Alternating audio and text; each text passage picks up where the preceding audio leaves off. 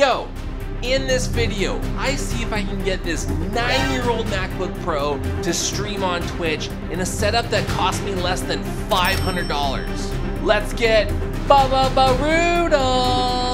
What's up everybody, it's your boy, the Phototron, and today we are getting this MacBook Pro from 2012 to stream on Twitch. So a lot of people have been asking me this question if they can use older Macs for streaming.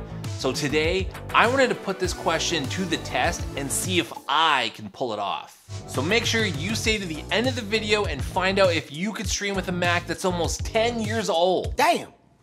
This is a base model 13-inch MacBook Pro with a dual-core processor and 4 gigabytes of RAM. What? And you could find these on eBay for like 200 bucks. Let's see if this one even turns on.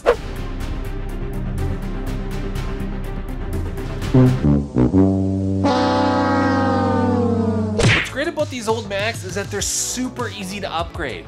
I picked up this 240 gig SSD for $30 and this 16 gigabyte RAM kit for only $60. Nice. All right, before we get these upgrades installed, here are the accessories that I'll be using with this Mac in this setup. Since this Mac only has 2 USB ports, my options are limited. I'm gonna be using the built-in FaceTime camera, which sucks, but it should be perfect enough for when you're just starting out streaming. I also got the $50 no-name Amazon capture card that I know will work with any Mac because it has UVC support.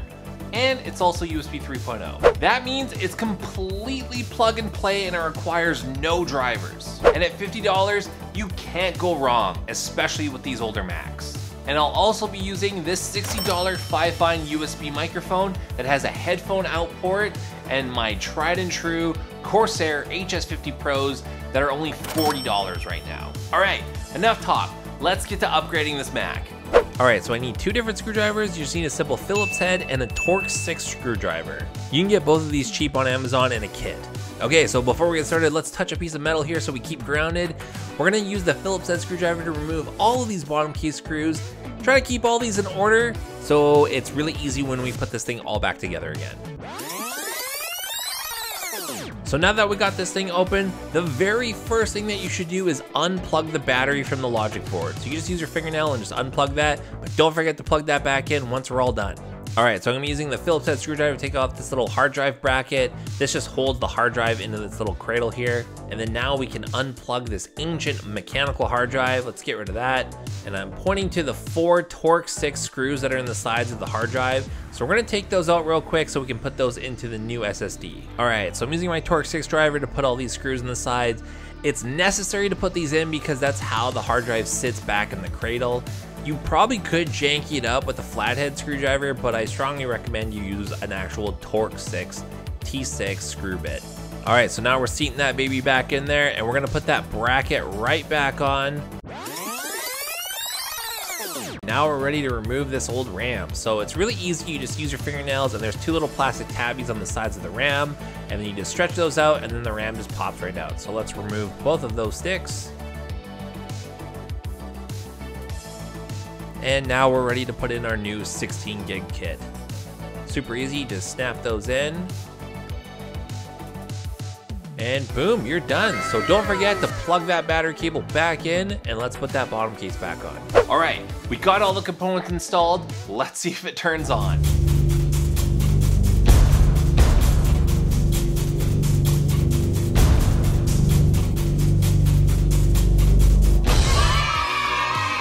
All right.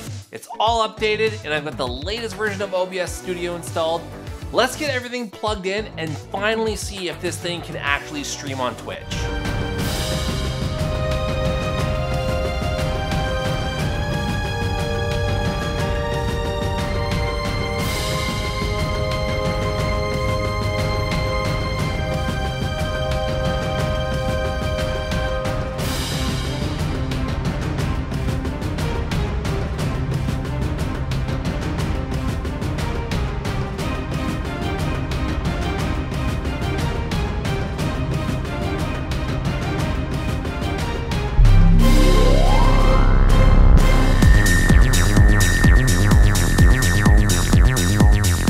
Okay, so the reason why I wanted a USB microphone that had a headphone port is so I can route all the audio through that microphone.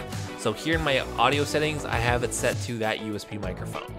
And obviously with a Mac of this age, 1080p 60 frames per second streaming is out of the question, so we've got it set to 720p here and also at 60 frames per second.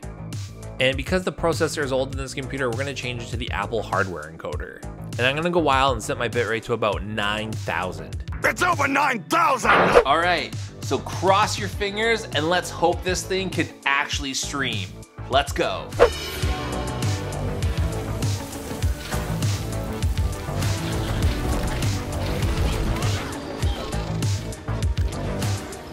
Yo, so this looks like it's working. This is totally working right now. Streaming on a 10-year-old Mac. Dude, I can't believe this is working right now. This is hilarious. Yo, so that was a lot of fun, but I want to take a moment here to thank Jordan for this super nice comment that he left in my comment section. These are the reasons why I make content on YouTube, is for you guys. You guys are the best.